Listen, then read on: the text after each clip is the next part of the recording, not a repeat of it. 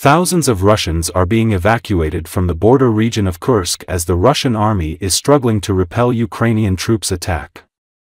More than 8,000 people have left the border areas over the past 24 hours, Russian Emergencies Ministry stated on its official Telegram channel on Sunday. There are about 6,000 citizens in temporary tents. Specialists from the Center for Emergency Psychological Assistance of the Ministry of Emergency Situations of Russia and the Regional Department of the agency are working with them, the ministry's statement reads. The ministry stated that humanitarian aid supplies are continuously arriving in the region, with another 5 convoys scheduled to arrive on Sunday. The aid convoy includes tents, bedding and other equipment.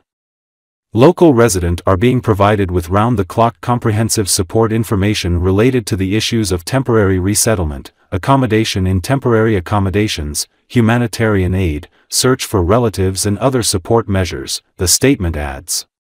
Russia's defense ministry on Saturday released footage showing tanks, troops and artillery systems deployed to Kursk in a bid to fight off Ukrainian armed forces in the area. Ukrainian troops supported with armored vehicles and tanks, launched a large-scale attack on Russia's western Kursk region on Tuesday. The surprise attack prompted thousands of civilians to flee from both sides of the border. Ukraine's incursion marks the largest attack on Russian territory since the full-scale invasion in February 2022.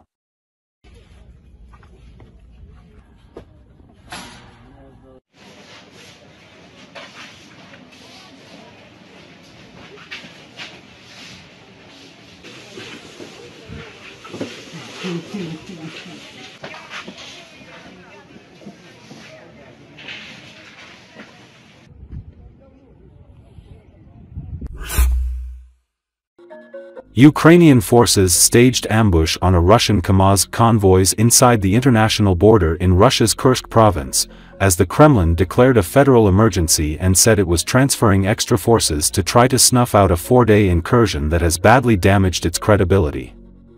A video circulated by Russian military bloggers showed a destroyed convoy, with bodies just visible inside some trucks, on the E38 east-west highway at Oktyabrsko, a location far deeper inside Russia than any previously confirmed fighting since Ukraine's forces crossed the border.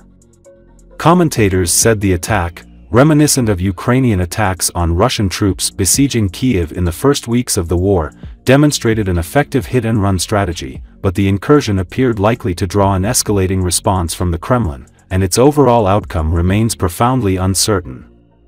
Russian pro-war military bloggers are criticizing Russia's military leadership after this.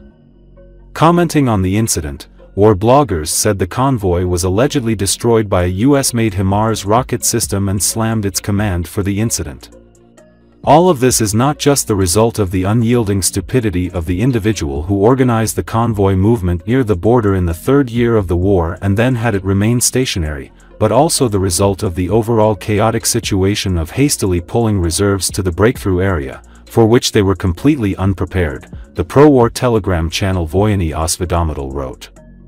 Some military bloggers called for those responsible for the column movement to be severely punished. For organizing soldiers' movements in columns we need executions today, military blogger Roman Alikin wrote, referring to assault penal military units, which usually suffer high casualties. Those who gave the order to move in columns in the area of observation of copters and HIMARS should also be sentenced according to the laws of wartime. Today this is an assault penal squad, Aliyev said. The Russian pro-war Telegram channel Rybar, which has over 1.2 million subscribers, said that recent footage from the Kursk region shows that nearly 3 years of fighting still haven't taught some people anything, adding, however, that such decisions are far from the level of the general staff. By the third year of the war, even a monkey could have learned this, but not some staff general from the defense ministry who orders these deadly marches in the frontline zone, wrote the Telegram channel Trinacity.